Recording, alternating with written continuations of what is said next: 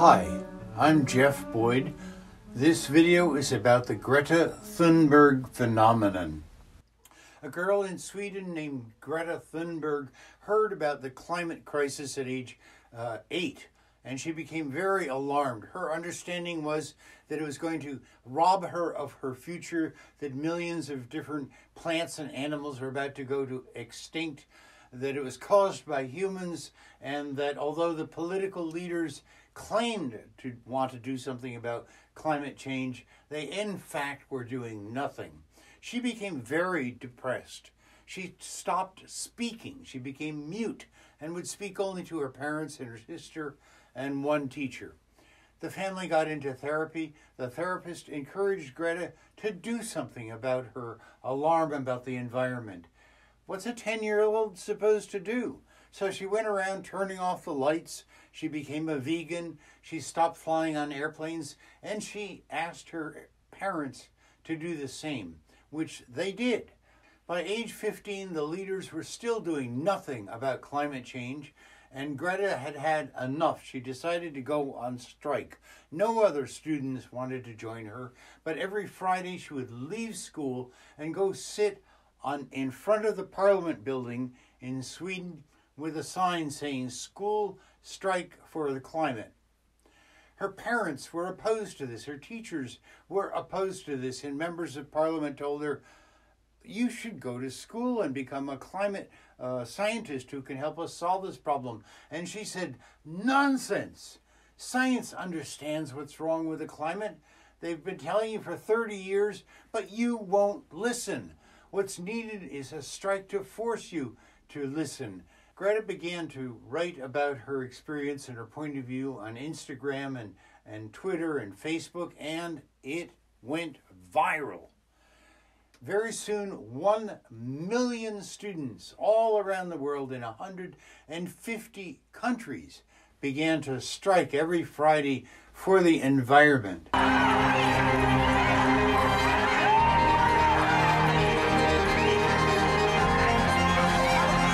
Kids should go to school. We will continue to school strike until they do something. The people in power have proved that they are not going to be the ones leading this change, not without massive public pressure from the outside. And we have to be that pressure. Soon, there were 15 million people following Greta. She was invited to speak and did speak to the European Union, the British Parliament, the United Nations, the US Congress. She was nominated for a Nobel Prize and appeared on the cover of Time magazine as the most influential person in the world in 2019. There's a lot of people, Greta, that when it comes to this topic, they feel quite powerless.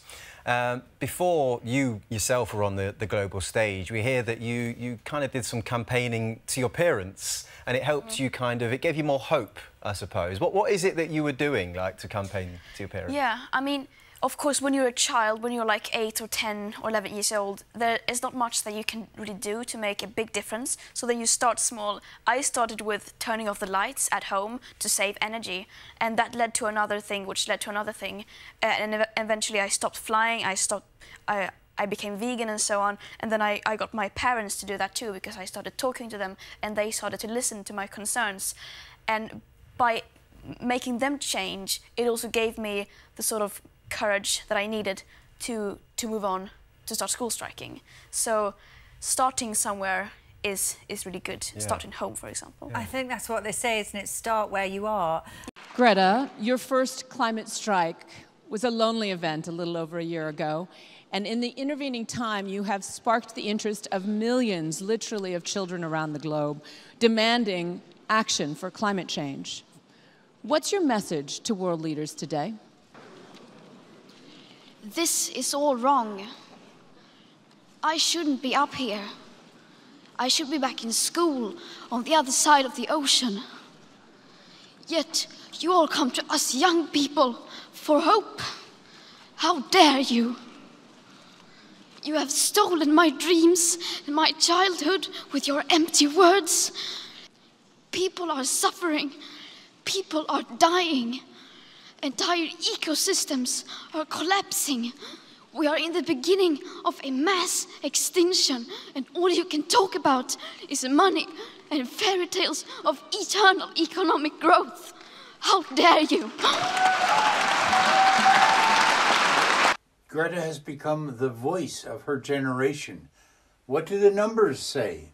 The Keeling curve, our best measure of carbon dioxide in the atmosphere, has been rising and has not slowed down at all.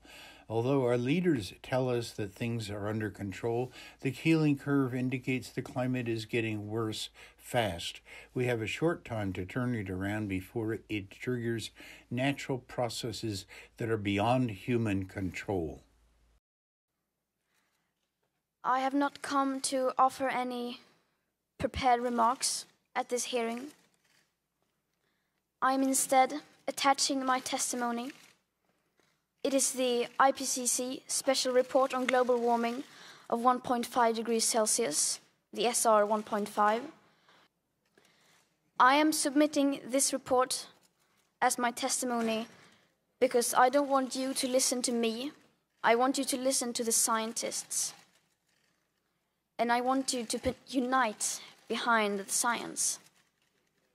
And then I want you to take real action. Thank you.